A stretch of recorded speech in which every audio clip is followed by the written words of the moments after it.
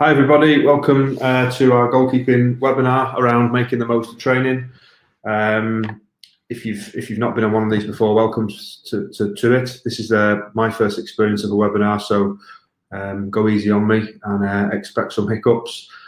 This is actually a webinar that we ran last week. The webinar didn't actually record itself, so we've agreed to sit on the computer again and go back through the contents of what we discussed and what was delivered. How that makes it slightly different is the evening when we delivered the webinar, there was some input externally, people sending some questions in. Obviously, we're not going to have that this time, but what I'll do, I'll try and refer to some of the questions that were asked along the way. And I've also got someone sat with me who potentially is going to throw some questions in as well. So hopefully there'll be a little bit of interaction. There will be some tasks for you to do. So we'll pause the webinar as we go along and restart it, so you guys get a chance to do some tasks, and hopefully it's beneficial. Yeah, so we'll go from there. So firstly, for the next hour, or for the next hour, we're hopefully going to have a look into a bit of detail around some practice design. We're definitely going to get a little bit more geeky, so to speak, around some of the goalkeeping bits. Hopefully have a laugh. I did get a laugh the other night. It's going to be tough with no one else on the other end of the line, but we'll see. Hopefully it leaves you thinking with that little thinking emoji there around what this might mean to you in your environment. I'm sure we've got coaches from all full spectrum, from grassroots through to professional football, from young kids all the way up to adults. So hopefully you can work out what this means to you, and hopefully take some notes, take some stuff away, and maybe apply it to your environment. So yeah, let's see where we are in 1 hour's time. So first thing that's important to do is kind of share with you where all this comes from. I think it'd be really easy just to run off into a load of documents and a load of ideas and stuff, but just to bring this all back to where it began, really. So we put together a goalkeeping DNA about 5 years ago now, and basically everything we do kind of falls out of that or works back towards it. So we kind of start with the end in mind. So the first thing, as an organisation at the FA, our ultimate goal is to unite the game and inspire the nation. I think if you think back to how that's been done with the male senior team and the female senior team, I think the way the teams have played, how they relate to the game, to young players, how they influence in the game, were definitely some way to achieving that. The two bits we're on tonight is around England teams being ready to win. And the second bit is around having a world-leading education programme. The 5 things that fall out of that for us as national coaches is one, how we play. So having an idea of how we want the team and the goalkeeper to play. The second thing is what we call development plans for international players. That basically means every touch point you have with a player, whether that be a text message, a phone call, a coaching session, a one-to-one, every kind of touch point and different ways of developing players. The middle one is around some positional characteristics of a goalkeeper, a project that we did to establish the kind of important things for us, what we were looking for from a player's point of view. Some stuff around coach development. So we're always developing as coaches, myself included, and everyone in the game should be wondering and curious about how they develop themselves. And then the last one is around how we identify talent. And then every morning when we get out of bed as goalkeeping staff, we want to ask ourselves, how are we unearthing, inspiring and empowering, future generations of England coaches and goalkeepers, how we go about doing that. So the area we're going to look at mostly tonight is probably going to be coach development, around how we're developing ourselves as coaches in our own environment, and secondly around how we work with the players. So they're probably that's where we're shining the light this evening. As I mentioned a minute ago, we went through a really lengthy process of putting together this player profile. So this is our goalkeeper characteristics, the things that we look for from all of our goalkeepers at all ages. you know, from all different parts of the game. This took us about 9 months to put together. We started off with a small group of people piecing together the project. We then expanded it to other sports. We took it to different sports. We took it to different organisations. We took it to different lines of work. It wasn't just all sports. We took it to ex-players, took it to current players, took it to managers, and we had loads of input on how we got to this stage. So these characteristics that are listed are you know, aspirational characteristics of what we're looking for in players at any age. So you can be this at any age. This isn't linked just to one age or to a senior player. It's linked to all ages as young as you want to go. The tactical box sits in the middle.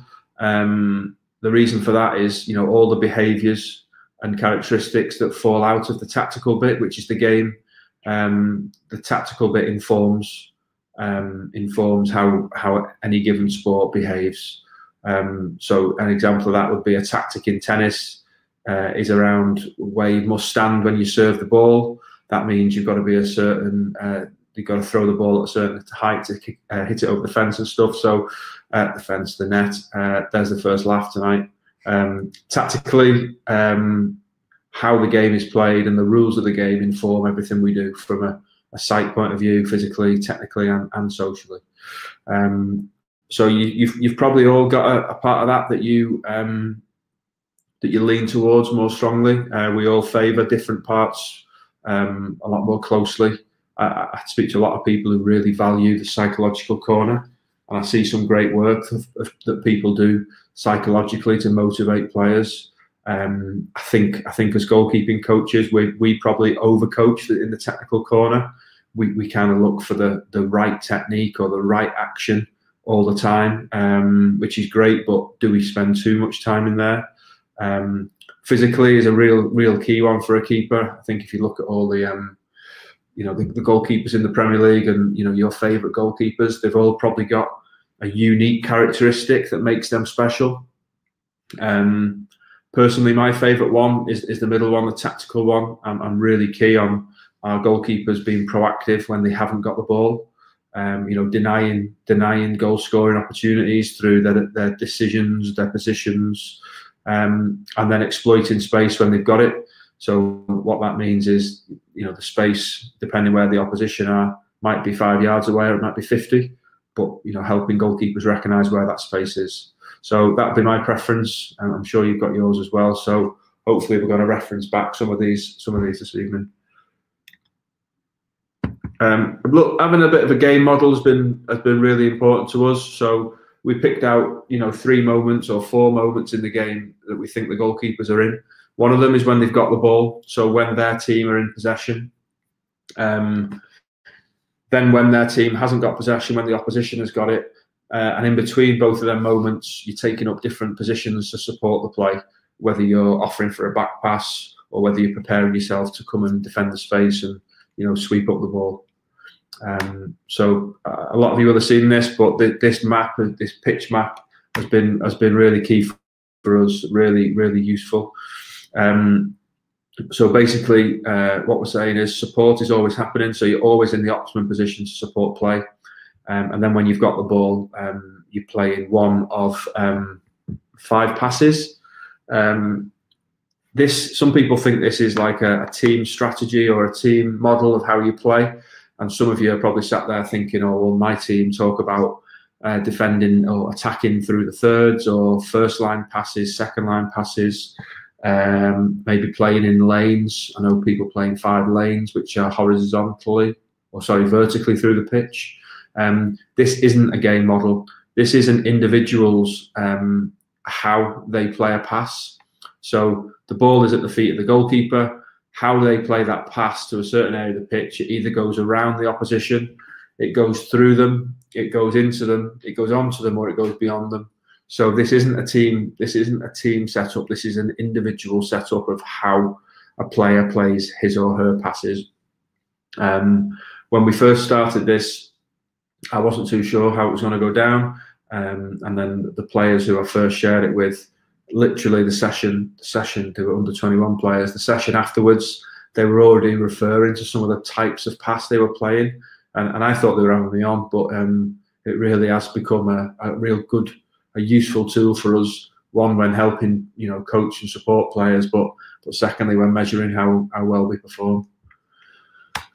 The flip side of that is when we haven't got the ball. What I'm going to show you now is a real simplistic version of an out of possession model, or when you've not got the ball.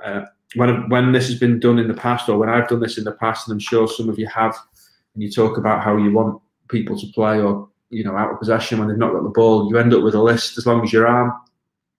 You end up with like handling and diving and short diving and medium diving and high diving and diving at feet and then smother it. You end up with a really long list. So we went more on an outcome-based approach, where we said, right, goalkeeper had taken up a support position, ready to make the right decisions from a support position, and then they make decisions based on whether they defend the space, which is between themselves and the back four or back five. How they defend the area, so, you know, how do they deal with balls played into the area or across the area, and then obviously most importantly is how they defend the goal. We didn't want to list a whole load of actions or techniques which stipulated exactly how to do it and imply that there's only one way. We wanted goalkeepers to bring their unique identity to the game, and be able to play the game how they you know, best suits their setup. So yeah, that's how we came up with that model, and it's a real simple one. I think it can be followed by real young kids and novices in the game when they first start playing, all the way up to the, you know, your favourite players in the Premiership. I think you can probably relate to some of it there. Just moving on to, you know, what we're gonna touch on tonight. Hopefully provided a little bit of an intro as regards what we're going to talk through. I'd like to talk about establishing outcomes in sessions. So, you know, being clear around what type of session you're putting on, and is your content hitting, you know, what you want the outcome to be. We'll then go on to talk about a bit of a practice design framework around, like, maybe some considerations for you to think when you're designing your practices. We'll then have a look at some examples of that in practice. Got a few tasks to do in that section, and then we'll have a bit of a review and a reflect regards, you know, what this means to you and what you're going to do next with it. Okay, so establishing outcomes. This is sorry, just going to flick back from that. This is something that I'm probably quite big on. I'm just going to have to flick back through these. I didn't realise it had disappeared. This is something I'm quite big on. Whenever you go into a situation, a meeting, into a training session, into a presentation, into a conversation, I think it's really important to be clear what you're trying to get out of the content that you're going to deliver. And, you know, I'd ask you to reference back what I've done tonight. I've started the presentation with what I'd like to get out of it. So I think with our sessions, sometimes we can go into them and not be clear exactly what's going to come out the other end of it. So hopefully we're going to touch on some of that stuff tonight, and also if you're clear on what you're going to get out of it, you're able to reflect and review better on whether you achieve that. So let's see how we go. So I'm going to press pause after this just to give you, or you guys can press pause. I'm going to give you a task. I'm going to give you probably 3 minutes. Yeah, maybe 3 or 4 minutes to have a look at this. So what are the key considerations you make when you're designing a training session? So let me put you in a scenario. You've got a session tomorrow night or tomorrow afternoon. You're putting together a bit of a plan for it, so you know what you're doing, when to turn up. What are the key things that you think of when you're designing this session? Okay, I'll give you 4 minutes. Go. Okay, brill. So hopefully you've had enough time, or you've given yourself enough time to jot down some things. What I'm going to do, I'm just going to share with you some things that I've done recently. So these answers have come from grassroots coaches right the way up to Premier League coaches, and actually a league player that I was lucky enough to kind of run some stuff through on this as well. So some things that you may consider when you're designing a session. So some people talk about the opposition. So straight away they're thinking about how the team they play next are going to play. So if the team they play next take loads of shots from outside the area, that might have an influence on your practice design. If the team you play next pressure really high when you've got the ball, that means that you might want to put your goalkeepers under a bit more pressure in possession. So the opposition may affect how you design your session. Individual needs. So you might have 4 goalkeepers in your session. How do you cater your contents for the 4 individuals who might all be different sizes, be different genders? They might have different physical profiles in terms of speed or agility or movement. They might one might be really good at passing it, one might be really poor at passing it, and all them different balancing acts you're trying to cater for in your session. How do you get the most out of the session for what the individual needs? Thirdly, load. Probably more based. No, I think it's probably based at. It's probably more heavily looked at in a professional environment. But load is definitely something to think about as regards, how many reps you're giving the goalkeepers, how long each rep lasts, how long do you want the boys or girls to be stood in a queue waiting for a go? I would suggest not very long. The more chance to get time to take part, the better. So definitely consideration on load and what that leaves on the player physically. Time, you need to know how long you've got. Do you need to maximise the 20 minutes you've got, or have you got an hour and a half where you can, really methodically work through the session and spend plenty of time on all different parts? So key to know your time, and probably on that one as well would be, have you got a plan or a trick up your sleeve if your time gets cut short, or if your time gets extended and you have to put something else on. And I think the goalkeepers would be expecting you to come up with something if that happened. Periodization. So, I think what that means is what part of the week are you on, what part of the month you're on. Have you got a plan? People talk about micro, macro, and I think there's another one, cycles, around working on different parts of the game at different parts of the season. So you might have a real methodical plan across the whole 12 months or 9 months, and what stage are you at and what you're working on during that time, and you could probably fit load into that as well. What the outfield doing? So are the goalkeepers you're working with going in with the outfield group before, during, or after the session, and is there a link? So when they go over, is there a clear link between what you've been doing and what they're going to be doing? If there is, great. If there's not, is that a problem or isn't it? We want our goalkeepers to be adaptable and be able to deal with a variety of scenarios. So, is it always good to give them like a logical linear link into everything they do? I would suggest not. It's probably a good chance to check out their adaptability and coping strategies. Space and area. So some of us are blessed with space. They get the choice of how much they want. They get the choice of whether they've got a goal area or space set out. And then I think all of us probably watching this or thinking about this would have experienced a scenario where they haven't got that much space. I think that happened. Well, I know that happens at every level. It'd be nice to think that you always get the perfect scenario and you always get exactly what you want, but there'll be times when you travel to different countries, or there's been bad weather, or there's a problem with the training ground, and you have to come up. You have to be adaptable on the spot and come up with a way of designing a real creative session in a smaller space, or maybe even in the classroom or in a gym. So definitely how you can get through that. Competition. So how do you put competition onto a session? Do you put competition on with a scoring system? Do you have a winner and a loser? Is it competitive? And should competition be included in goalkeeping sessions? So all of these things, and there's probably some that I've missed. You're probably weighing up and having a think around, what this means to you and whether your sessions look like this.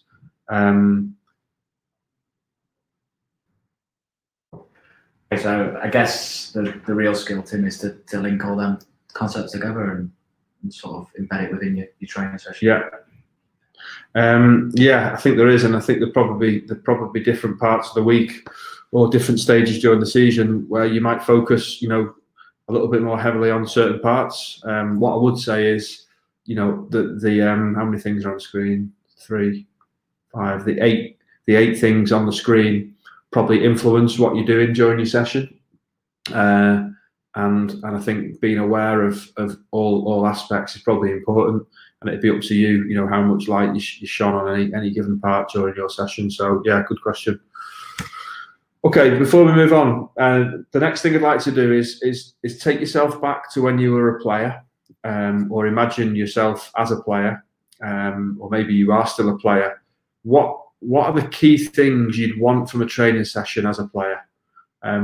So again, think back. What would you value most in your session as a goalkeeper? And I'll give you another 4 minutes to do this. So hit pause, and we'll go from there. Cool.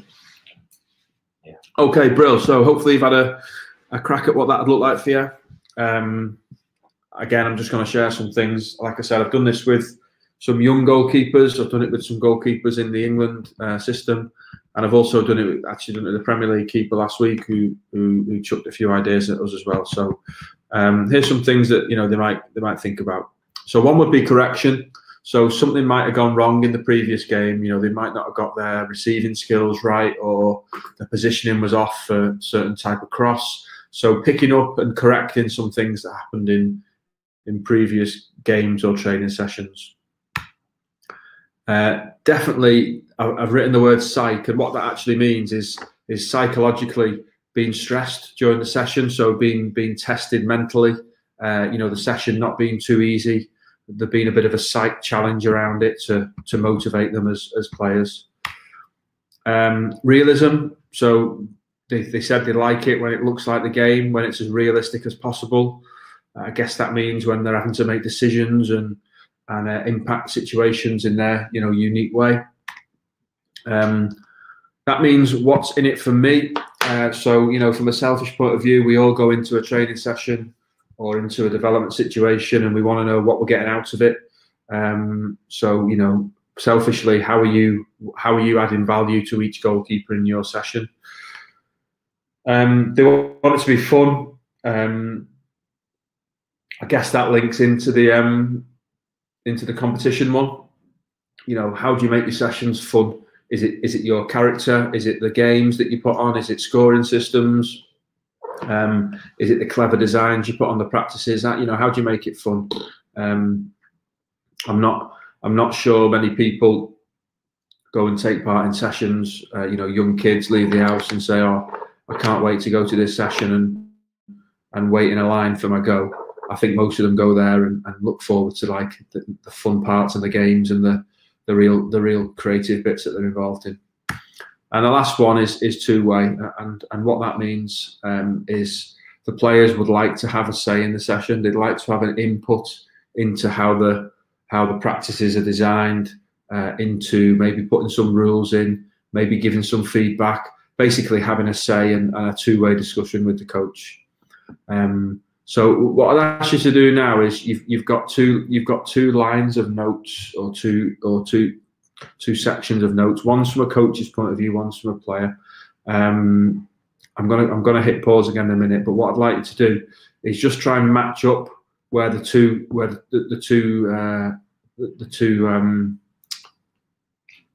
two sets of notes align. So fun and competition may align. Correction and individual needs may align. See where you can get the two to match to whether your sessions are aligned with your goalkeepers. Okay, give you 2 minutes to do that. Okay, welcome back. Hopefully you've matched a few up. If not, don't worry. At the end of it, you will be able to. So next section we're going to look at is having a bit of a framework for this practice design. So where this came about, we're really fortunate here at the FA that we've got some really talented coaches working with our England players, both male, female, and other formats. And part of my role was to recruit and employ these people. So we've got a team of vastly or real dynamic team of people from various ages, various backgrounds, different experiences, different countries, a whole kind of melting pot of skill set. And my role was to make sure that we all coached in an aligned fashion. Something that I wasn't comfortable with was kind of handing out, self or design sessions from myself and telling them to deliver it. I don't think that's, one, the best thing to do, or two, it's definitely not motivational to the people who would be on the receiving end. So how we went about this, we went about designing some kind of outcomes or some areas to consider when you were designing the session.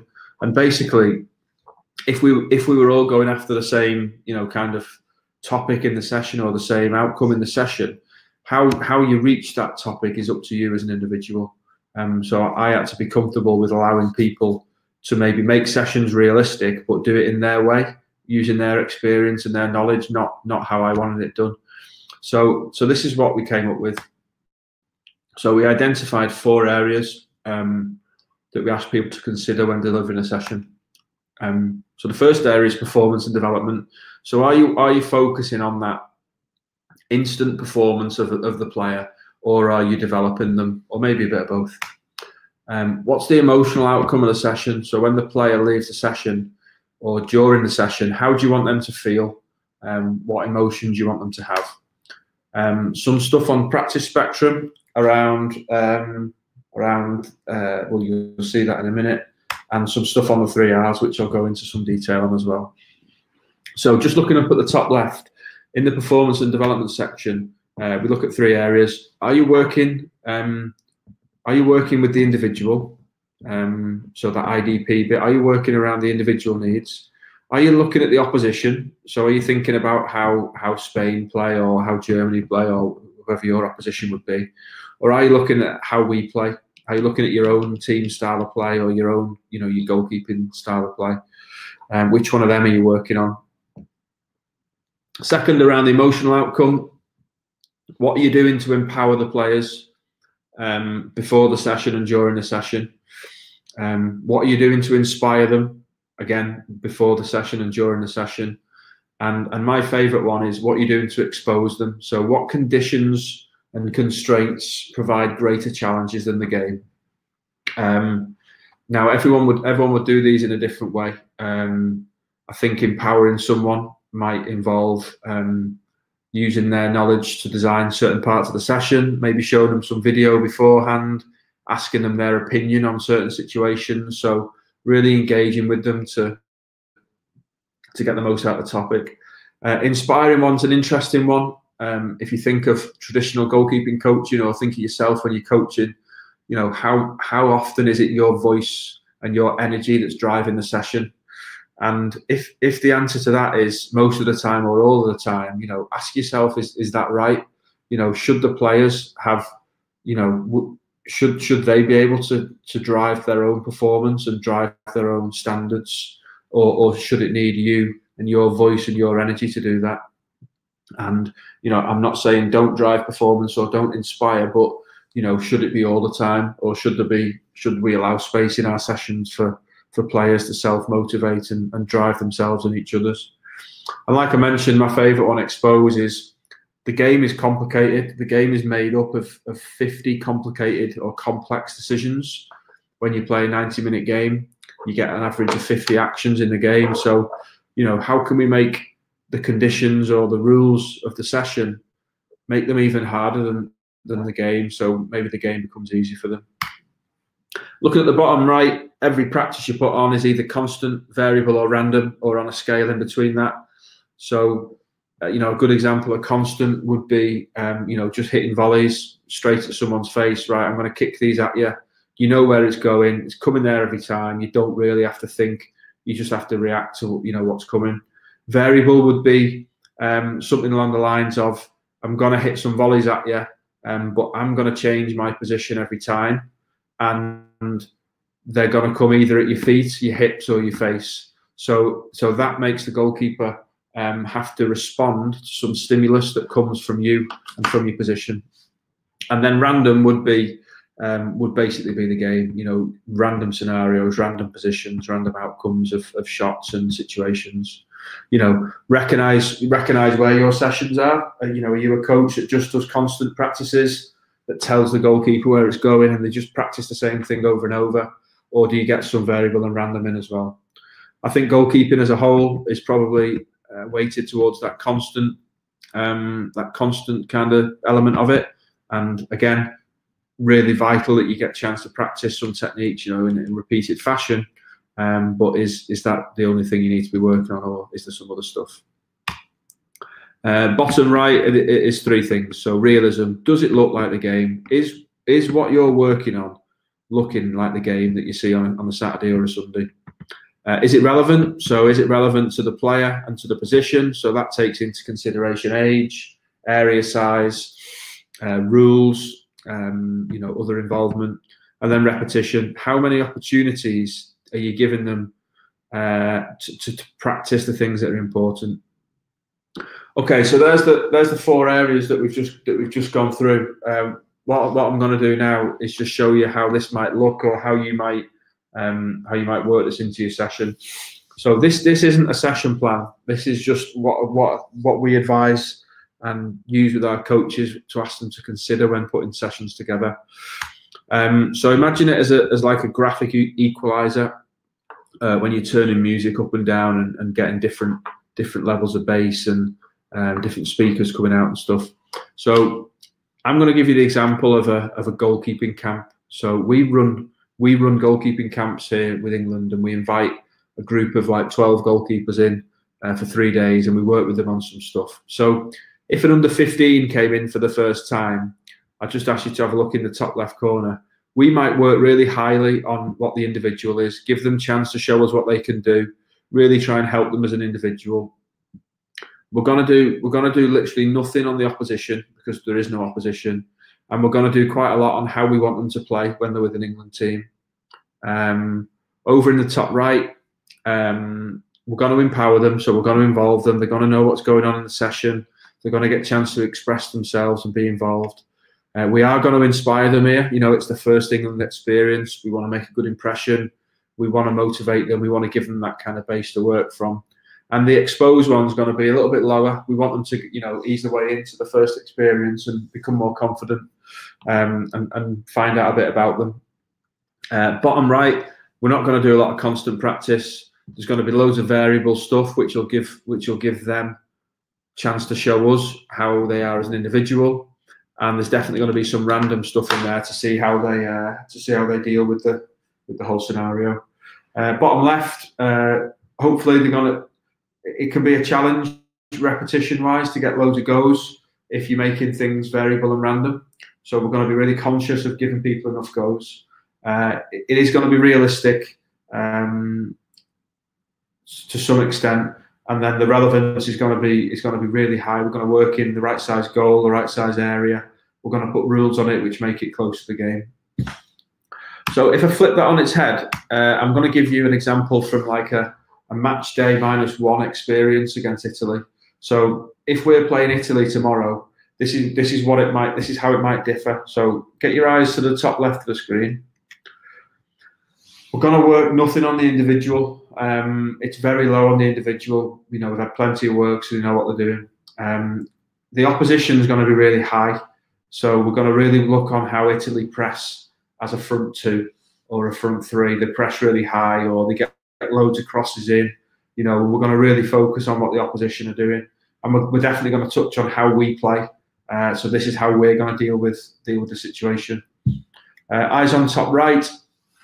Empowerment's high. The player's been involved in the game plan. The player's had an input into how we're going to play. They've had a look at the opposition's clips. They've actually suggested certain parts of the session we should try. The inspire bit's going to be low. The reason we're going to be low is, you know, there's a game against Italy tomorrow, and it's important that the goalkeeper is self-inspiring and is inspiring others. I don't think it's our job a day before the game to inspire a player to performance. I think having longevity of being able to self-inspire is key. The exposed bit, controversially, this one's going to be high. I think a lot of people on a match day -1 would have their session, you know, really easy, a real feel-good session. Make sure the keeper feels good. We're gonna test them. We're gonna make them, you know, expose them to some of the demands that the game's gonna have the day before it. Just jumping on that. Go on. What's your rationale for doing that? So what happens if you expose them too much within that? Yeah, I think that good question. So I think that's something that if your match day minus the day before a game at the moment, if you currently give your goalkeeper a feel good session, to then go to the next game and give them a real like expose them session, that would probably be too big a jump to go from like a feel good to a challenging session. So my belief is that something that should happen over time. I think sometimes we can create an environment is created that's too easy, that's too nice, that's too feel good, and actually the game isn't that. So I think we should put strategies in place to make goalkeepers more adaptable and more au fait to deal with difficult scenarios and stressful scenarios. So I think probably dialing that one up, that expose one up over time would be something we'd be keen to do. But I think the question's right that we wouldn't kind of ram it up just for one game. It'd be something that we'd considered. Bottom right, again, slightly controversially, we ain't going to do any constant practice. We want them to be adaptable and ready to deal with situations. The variable stuff's going to be low as well, but the random's going to be high. You know, they're going to be put in lots of scenarios where they have to come up with the answers that the game, or come up with solutions that the game's going to give them. Bottom left, we're going to give them loads of goes in random situations.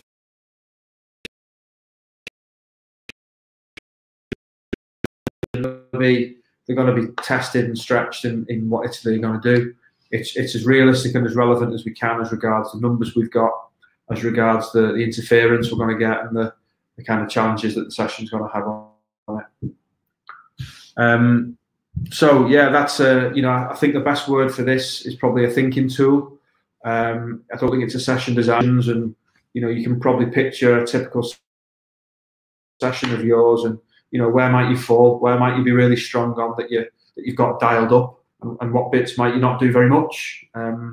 Each one of these kind of equalizers or graphs is important, and I think it's good to have some variety in every session. I think it's good to be aware of which bits you've got dialed up and which are dialed down, and ask you know, are you comfortable with how your graphic equalizer would look, and how much change that has during sessions and weeks. I suppose linking them together as well. So if you go high on the opposition, you probably get realism and relevance out of that, because it looks more like the game and what you're going to face on a match day. Yeah, correct. And I think probably Rammers is if the outcome of your session is for it to be realistic, how do you make it realistic? You probably make it realistic by turning up the random, turning up the realism. You know, involving the opposition a bit more. That naturally will make it more realistic. So it goes back to the topic really about aligning your outcomes with the session design. Yeah. Good question. Okay, we're going to move on to some examples now, and I've got a couple of tasks coming up. Hopefully they're useful for you. So the session we're going to give you an example of is what we call the 4-goal game. We use it on the men's goalkeeping camp. We use it on the women's one as well. And this game is a real go-to session or practice for us. And what it does for us, it gives us a real indication of the goalkeeper's competencies and readiness to play for England. We find this really useful, and I'm going to share it with you now. So the session looks like this, depending on the age and stage of your players. If they're above age 15, we do this across 2 18-yard boxes. So you know the practice would be 36 by 36 or 36 by 44. You can have one, you can have it a bit wider. There's a goalkeeper in each goal. There's a yellow man in the middle who can also be a goalkeeper, and then there's 4 kind of outfield players in red. Here's the rules, or the outcomes of the session. So from a goalkeeping point of view, In possession, it focuses around recognising and exploiting space. So just referencing back to the characteristics, one of our characteristics is around exploiting space in possession. So this is a great opportunity to, chance to do this. Out of possession, so when you've not got the ball, it's about defending your goal and defending the space between you and the player. There's definitely some stuff on game management. So again, managing the game, and there's definitely some stuff on teamwork and how you work as a team to score points. If you're an outfield player in this, so the red team, it's working on how you press as a 4. It's working on clinical finishing when you get a chance to finish. Can you take your chances? And it's working on teamwork, again, how you work as a team. Here comes the rules. So goalkeepers, and this provides motivation and challenge. Goalkeepers, you can score a point by completing 8 passes. Okay, what that means is if you can play between yourselves, the middleman and other keepers 8 times, that gets you a point. Okay, if you complete a successful through pass, again, link back to the characteristics, which goes straight to another keeper, like so, must be another keeper, that gets you a point also. So basically, we're looking at support positions, receiving skills, and effective passes to take players out of the game.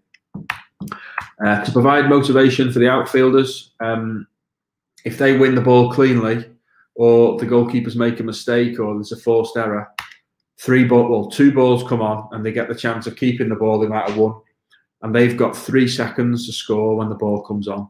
So you're looking at real clinical play when it gets played in. How quickly are they able to either secure the ball or just finish it first time? They play for 90 seconds, and the winner is added up at the end over how well they've done. So what we're going to do now, we're going to go on to look at some footage and how this might play out.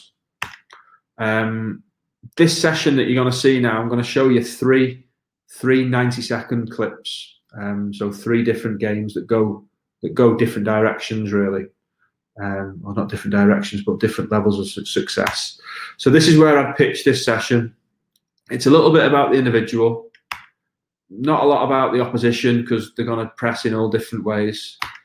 Definitely a lot around how we play as England teams. It does empower the players. We involve them in. We showed them some clips beforehand. We ask them to have an input into how their team play and how they want to combat the session. Inspire is quite low, really. This is a challenging session, so the players will have to inspire themselves. We will help them somewhat, but it will definitely be how they go around inspiring themselves. And the exposed bit is definitely high. This is a tough session. There's some constraints on it that make it difficult. So the exposed bit is quite high, and we want to see how they deal with this stressful situation. It's quite low constant. They don't get a lot of they don't get. Every situation is different, so it's not a lot of the same stuff. And the variable and the random is pretty high. The variable is higher than the random due to there only been 4 opposition players.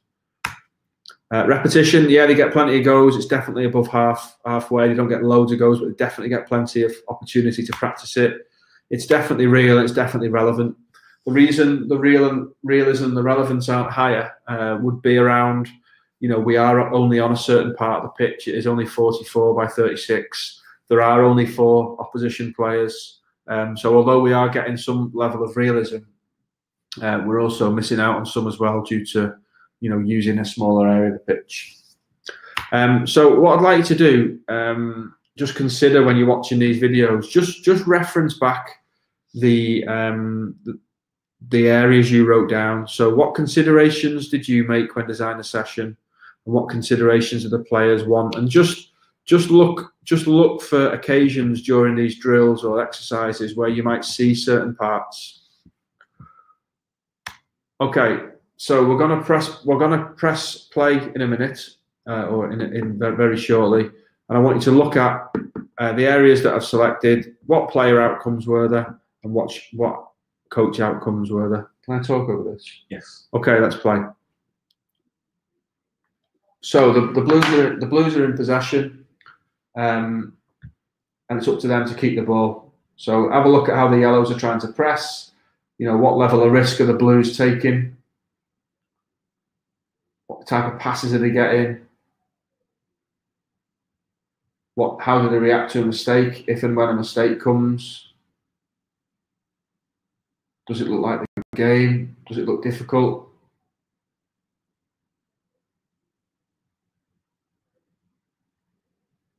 Mistake, repositioning from all keepers, extra balls come on, there's a goal at this end. So a real element of transition in that as well.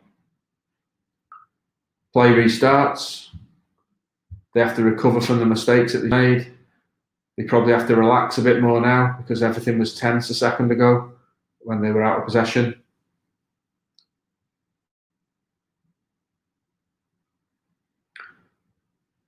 Look at the behaviour of the coaches that you can see, you know, very relaxed coaching positions, very much supporting, not getting involved too much. Keeping an eye on the score. And eventually the Blues, I'd say, have got on top of the Yellows in this first practice. Giving it away again. Reaction from all four keepers. This guy closest to us has reacted late. Ends up getting chipped. Okay, so just as a start, I've talked through quite a bit there. So it looked quite a good start. Do you play that again? Yeah, I'll roll it again. Okay, it looked quite a good start, but there did come 2 or 3 errors that provided the keepers with opportunities to then come up with a solution. You know, let's see how we get on in video 2. Start video 2. So video 2 starts. Just pause it there, Rammers. Yeah. So just link to the empowerment one. What you can see here at the beginning of video 2 is the 4 keepers in the middle of the pitch. So they're coming up with a strategy to how they're going to press. So the 4 keepers are working out how to stop the 4 oranges or the 5 oranges. So have a look and see what they come up with. You can see just in the kind of middle right corner, one of the coaches just stood with the goalkeeper, just having a chat, you know, just relaxed. You know, this is about the players and how they react or respond. Okay, let's play the video.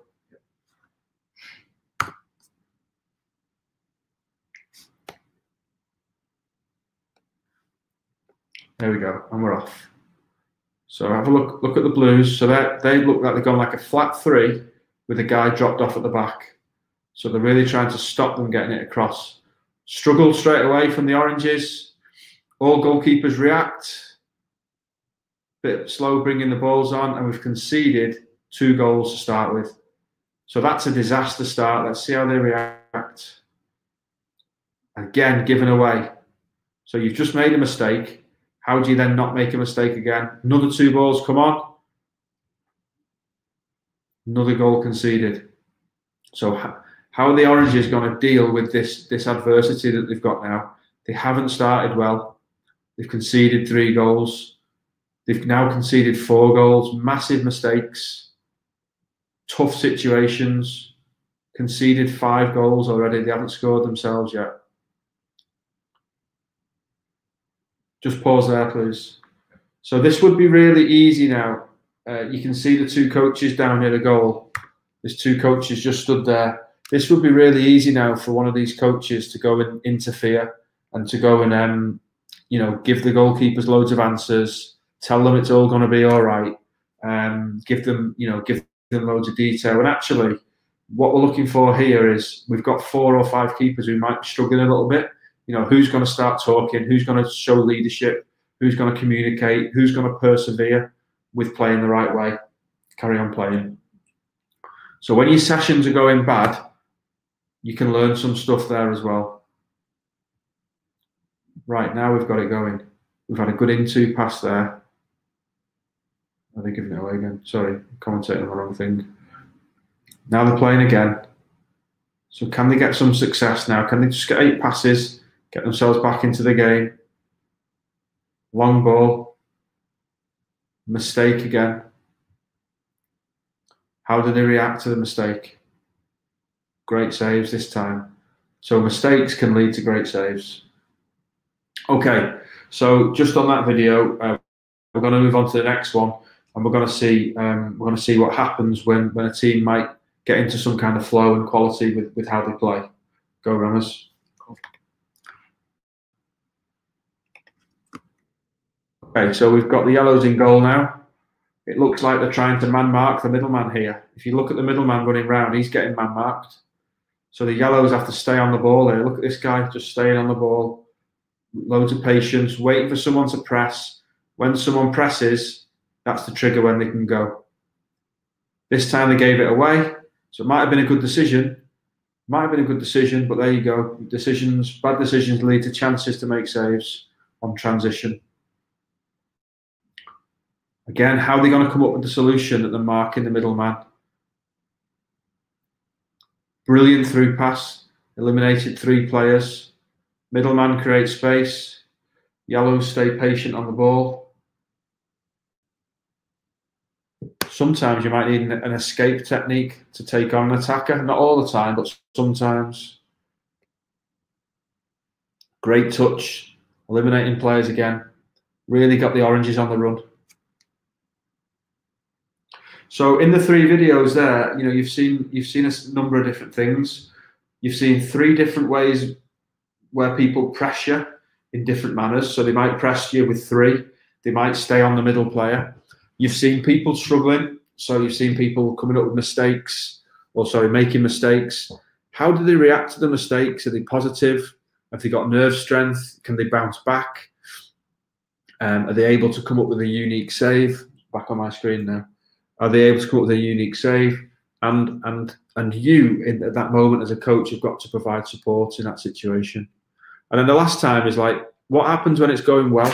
So when the players were, being successful, do they start taking unnecessary risks? Do they keep it simple all the time?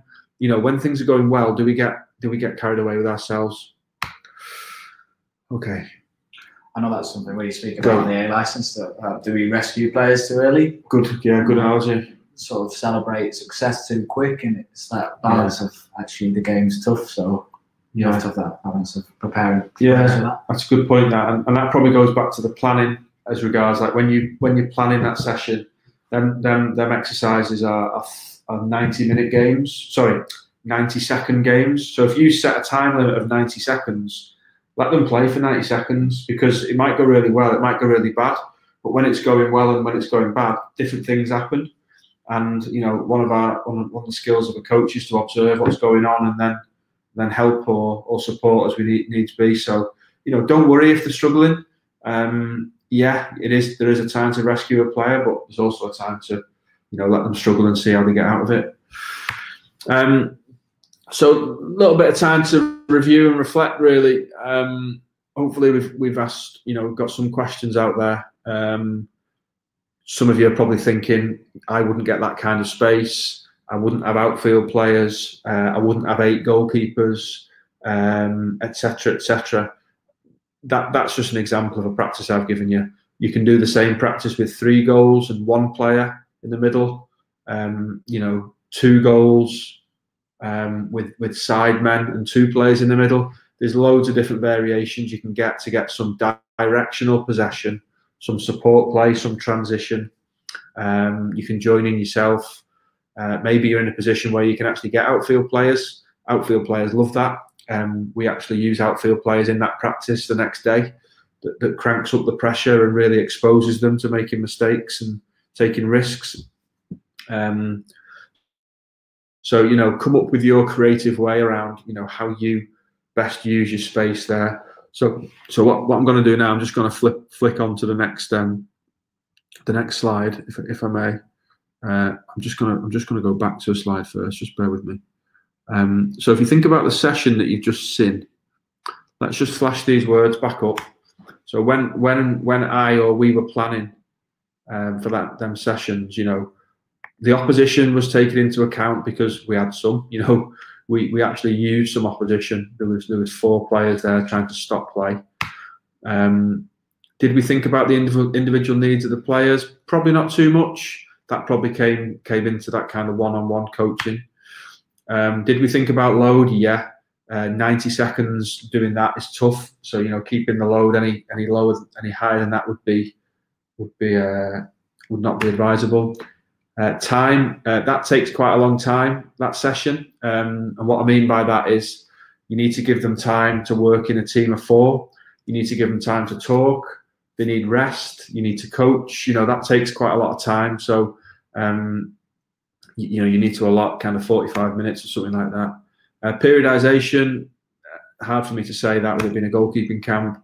Outfield link, definitely. You know, our goalkeepers in games and training are definitely put under high pressure. So, you know, if they practiced that and then went over with the team, I think they'd be ready to jump into that scenario. Space and area, you know, I've used two 18-yard boxes there. Would I do the same thing if I had less space? 100%. The decisions are different. The decisions are quicker. The spaces are smaller.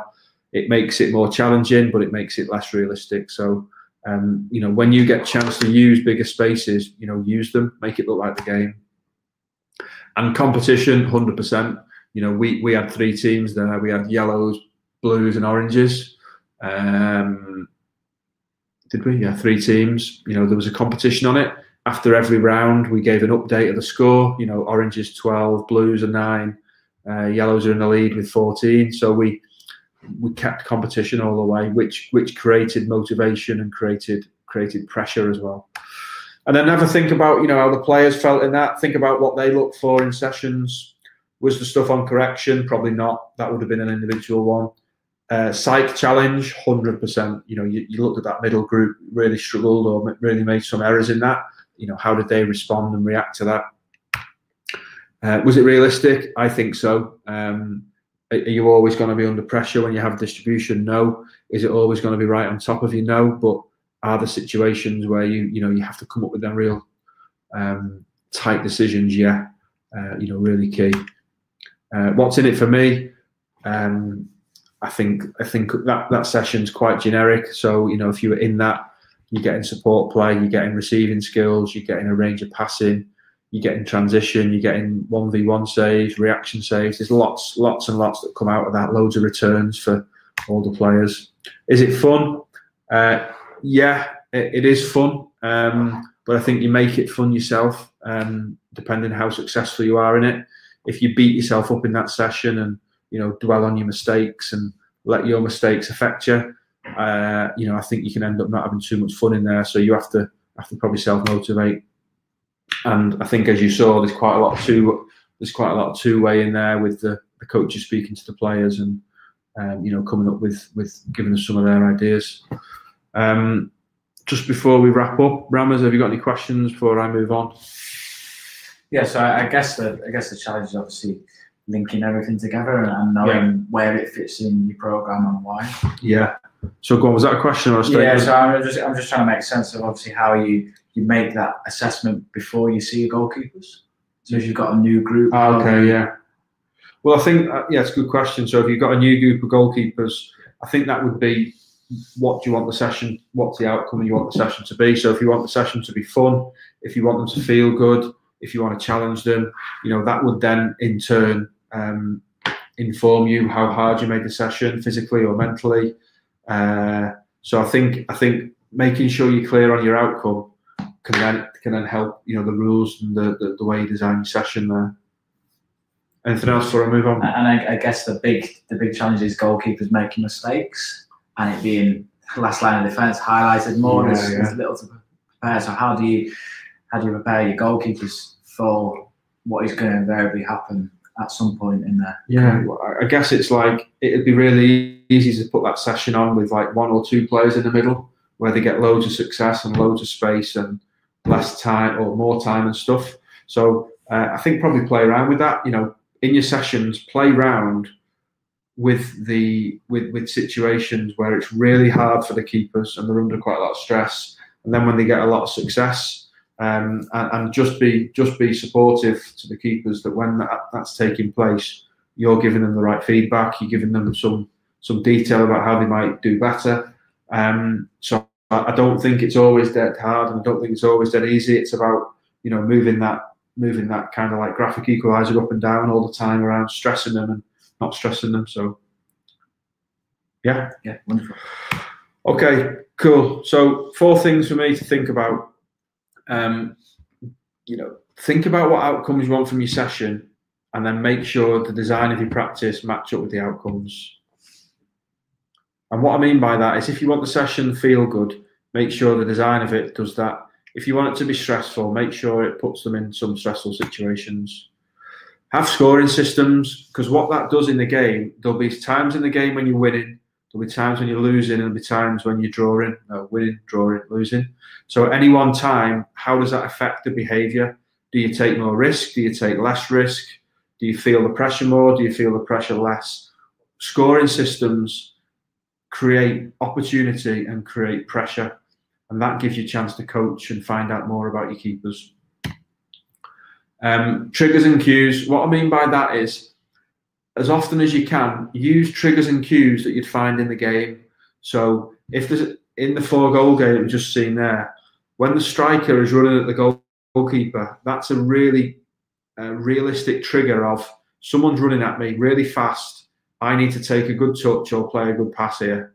If you just pass the ball at the goalkeeper, they've got no triggers to pick up, so they can do what they want. So use triggers and cues that happen in the game. The last one I just want to leave you on is stuff around your influence. Us as coaches influence young players and players more than you will ever remember, or that you will ever know. When you think back to how you were coached as a player, I'm going to make a big assumption here that you can't remember every drill or all the detail that you were told. What you can remember how your coach made you feel at that time. You know, what situations he put you in, what level of support he gave you, how he made you feel, how he motivated you, how he gave you confidence. That's what he can do, or that's what you can do for your players. So consider how you want your players to be, what influence you want to have on the goalkeepers that you work with, and make sure your behaviour kind of aligns with that. Just to wrap up, so I think we're bang on an hour now. Hopefully there's plenty for you to take away and think about. We've definitely had a look into some stuff. We've definitely got a bit geeky around some of the goalkeeping bits and the detail. I think we had one laugh, only one though, which is all right. I've got the thinking face there, ready for you to say, right, what bits of this do I add to my game, to my coaching? What does this mean to me? I believe one of the biggest skills as a coach is to be curious and to remain curious as long as you can. Take some notes, write down some ideas. I hope it's been of use, and thank you for logging in. If there are any questions off the back of this, please feel free to contact me. You'll get me on Twitter, and then I'm sure there's an email link with the FA where you can fire anything else back in. But yeah, thanks for logging in, and see you again soon. Bye-bye. I'd just like to pay my thanks, obviously, for you taking your time to re-record it, Tim, and share your expertise with them. Thank you. Welcome. Cheers, bro.